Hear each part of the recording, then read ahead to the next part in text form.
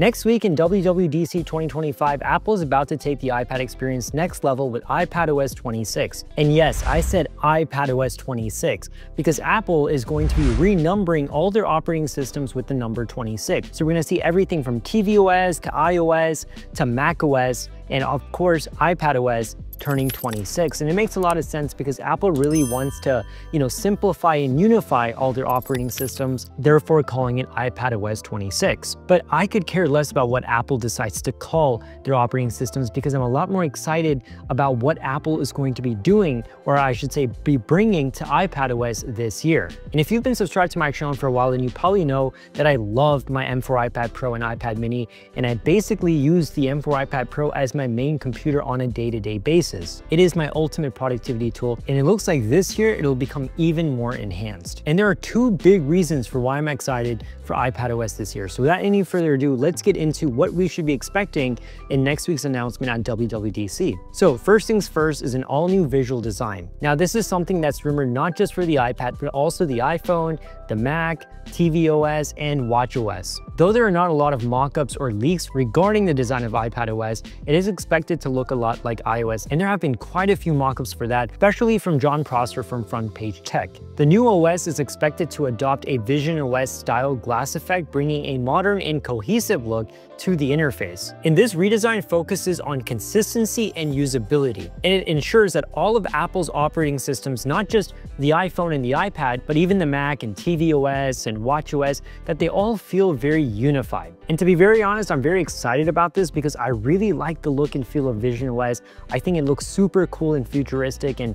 to see that being brought to the iPad is something that I'm definitely welcoming. So that's the first thing that I'm very excited about, which is an all-new visual overhaul. But the second thing is new enhancements and features that is going to be coming with iPadOS 26. And a lot of this information has been brought by Bloomberg's Mark Gurman, who has a relatively solid track record. Gurman said that the new iPadOS will be a big theme of WWDC this year, and that the upgrade will focus on three key things: productivity, multitasking, and app window management, with an eye on the device operating more like a Mac. Now, over the past few years, the iPad has become really powerful, even replacing the Mac for a lot of people, especially people like myself. But that doesn't go to say that there aren't things that we still miss from the Mac. And there's still a lot of things that the iPad is missing that we iPad users will really want. Now, Gurman doesn't really go into detail about what he means by productivity, multitasking, and app window management. But what I'm guessing is that what Apple did with Stage Manager,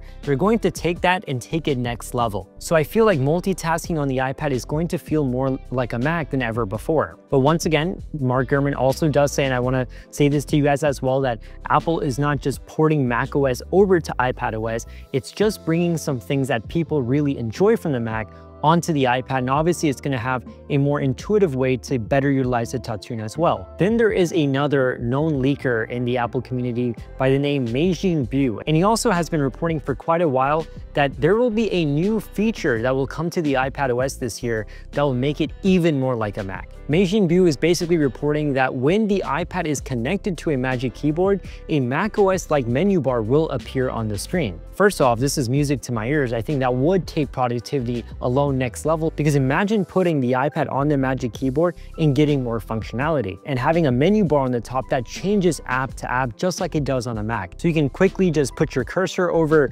quick controls and stuff and get much more functionality. And when I take this report from Meijin Bu about having a, menu bar when attached to the keyboard, and with Mark Gurman saying that with the new iPadOS, we're going to see, better productivity features, I feel like it kind of ties in pretty well together.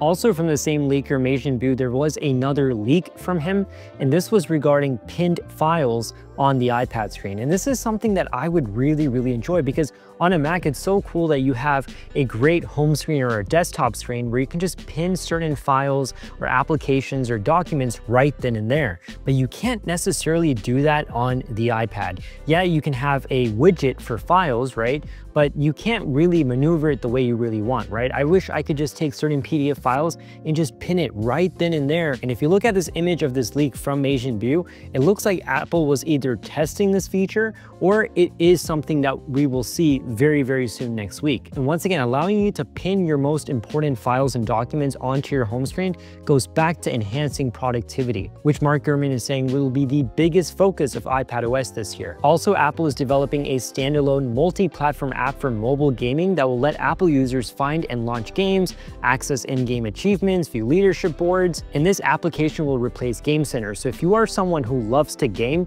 and uses their iPad for gaming, I think this might be great for you. Also, Mark Gurman recently just came out with a great new report saying that the Apple Pencil will receive an all-new Arabic calligraphy tool, which will allow users to digitally write an Arabic script, and that could possibly transformed in text as well. And apparently there will be a really nice virtual read calligraphy pen added as well in part of your tools for the Apple Pencil. So if you are someone who likes to, do Arabic calligraphy, then I think this is going to be nice for you. So at the end of the day, this is basically everything that we can expect from iPadOS. So far, all the reports have been very vague, but they all lead to one main thing, that this will be a big year for iPadOS.